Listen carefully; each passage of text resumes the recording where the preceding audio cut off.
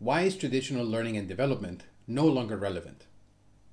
The key to cracking this puzzle is to consider the type of humans we've become out of the necessity to evolve with the speed and demands of this ever-changing world around us.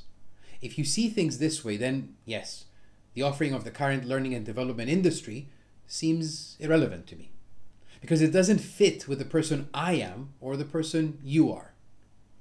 There's a mismatch of its value and our needs, our expectations, and our realities as business professionals in today's demanding world.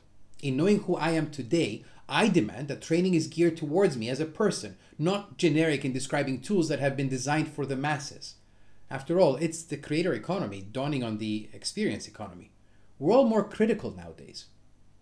We've been spoon-fed the vague development advice our whole lives, through books and seminars, e-learning courses, but it never really sticks, does it?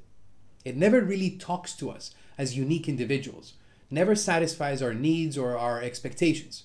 Traditional training is irrelevant because its value is equivalent to the value of the flip phone in 2024. Today's professionals seek learning experiences that are flexible, customizable, and immediately applicable. They want development opportunities that mirror the intuitive, engaging, and dynamic nature of the technology they use every day. But at the heart of it all, today's professionals just want a meaningful and engaging experience that resonates with them.